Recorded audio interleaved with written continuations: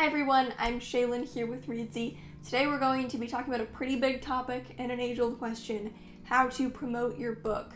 Writing the book really is the first half of the battle. Now, if you want it to actually sell and get in front of the eyes of readers, you have to know how to market and promote it.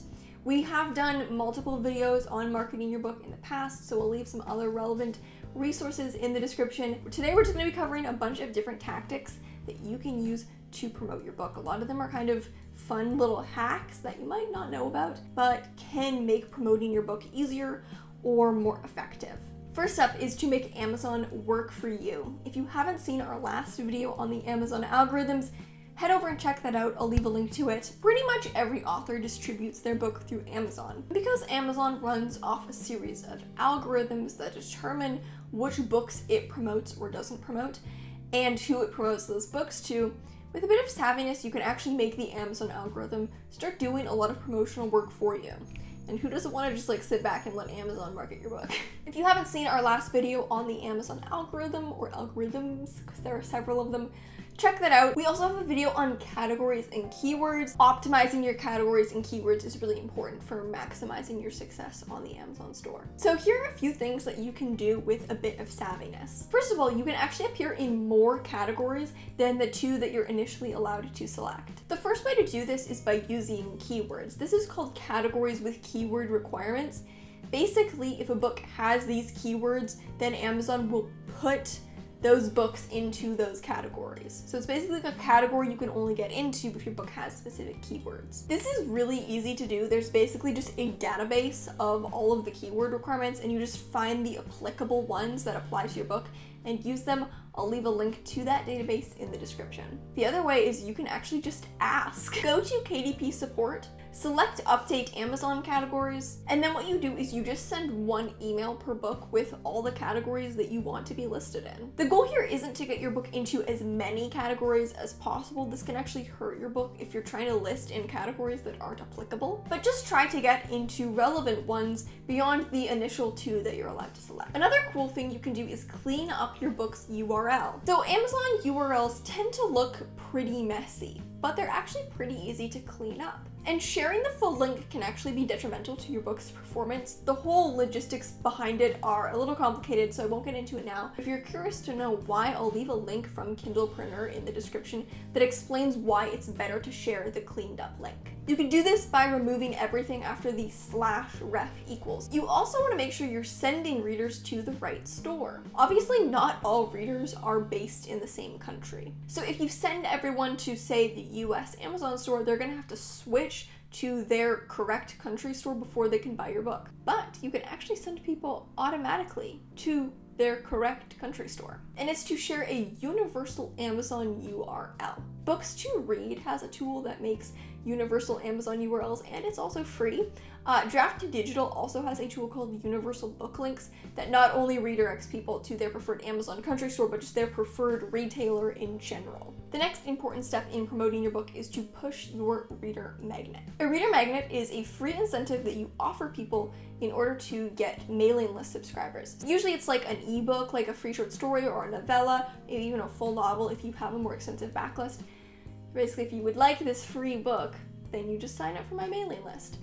We talk more about reader magnets in our video on mailing lists, so I'll leave a link to that in the description. But to get subscribers, it's not enough to just have a reader magnet. You also have to promote it. You can include it in the front matter of your book so that when readers go to the look inside on Amazon, they'll see your reader magnet and see that it's free, even if they don't end up buying the book. You can also just put it in the book itself. This is next level.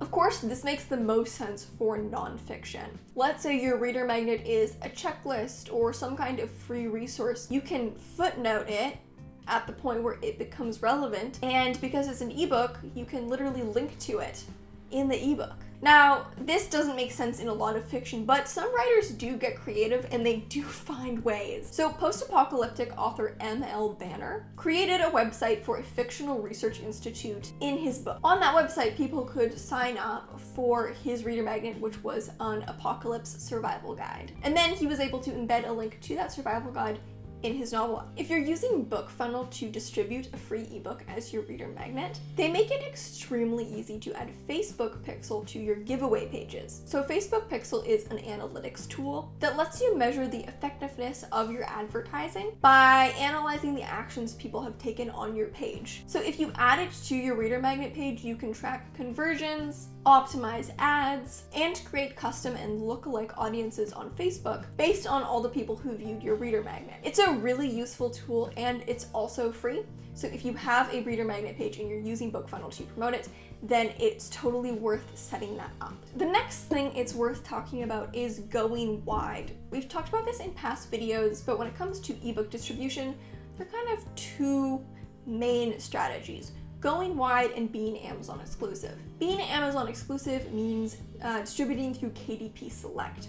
This means that you're only distributing through Amazon. So your ebook is not available on any other online retailer, but in exchange, Amazon will give you access to some extra promotional tools and resources. The alternative is going wide, which means distributing your ebook basically on as many retailers as you can. We have an entire video on ebook distribution, so I'll leave a link to that in the description. The thing is, even though there are advantages to KDP Select, other retailers actually have their own advantages. So on Kobo and Apple Books, pre-order sales actually count twice towards rankings. They count once at the time of the sale, and then again on your book's launch date. Whereas on Amazon, they only count once at the time of the sale. This means that if you can get a lot of pre-order sales on Apple Books and Kobo, your book will soar in the rankings on its launch date. In fact, some authors run their pre-orders exclusively through these platforms as a result. These platforms also offer 70% royalties on books priced over $10, whereas on Amazon, the royalties actually drop after this amount. Because on Amazon, there's actually a reduced royalty rate for books outside the $2.99 to $10.99 range. So if you're doing something like selling a box set, a group of multiple books sold all together, probably gonna be priced over $10. It's worth way more to sell that through Apple Books and Kobo because you're gonna get a way higher cut of the royalties. Plus, Apple Books and Kobo love exclusive deals, so it's probably going to be easier to get into their promotional emails if you're only distributing through those platforms. Speaking of box sets, the next strategy you can try is to entice readers with a box set. Now, when we talk about box sets here, we're basically talking about a multi-book ebook bundle, not like a literal, you know, when you go to the store and you buy like, it'd have the fancy box and there'd be like 5 books in it, it'd be really pretty. That is not the easiest thing to pull off as a self-published author, but you can sell a bundle of all your books together. One thing you could try would be a first in a series bundle. So let's say you've published multiple series, you can create a bundle of the first book in all of your series, basically introducing readers to your entire universe with a enticing discount.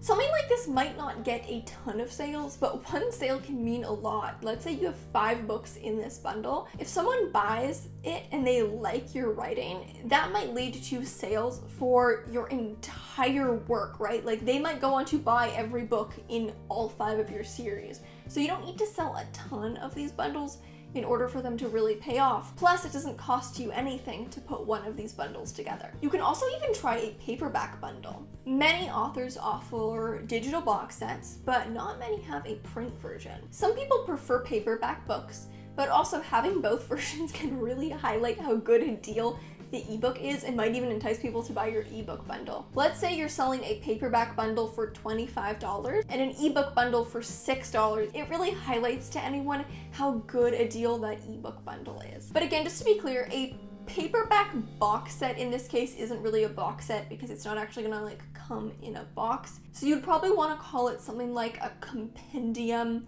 because what you'd be doing would be to reformat multiple books into just one volume. So let's say you have a trilogy, you'd reformat your whole trilogy so it comes as just one book. The next really important step in promoting your book is to get reviews. Even the best book won't sell if it doesn't have reviews. Once again, we have a whole video on this, so if you want to learn more, I'll leave a link to that. But it is really important to remember that you want to start working on getting reviews before your book's launch date. Now, sadly, Amazon doesn't let users post reviews of a book until its launch date, but there is a way that you can go around this. Let's say you have a launch date set, but no one can post reviews. What you can do is launch the paperback version a week before the official launch date where you're going to launch the ebook. Then everyone who is on your street team, friends, family, etc., anyone you've sent out ARCs to, can leave a review on the paperback version, so those reviews will all be visible on the official launch date because it's the same product page. This way you can accumulate reviews on your ebook while it's still on pre-order. You can also get editorial reviews and add them to your book's product page. You can get an editorial review by reaching out to bloggers, or you can use our reviewing platform, Reedsy Discovery, which allows you to submit your book to a pool of readers without having to submit to all of them directly. Plus, you can also get some extra visibility through the Discovery platform. I'll also leave a link to that in the description. Next, you want to work with other authors. Working with your friends in the community can benefit all of you, especially if you write in the same genre. One way to kind of break the ice and reach out to some authors in your genre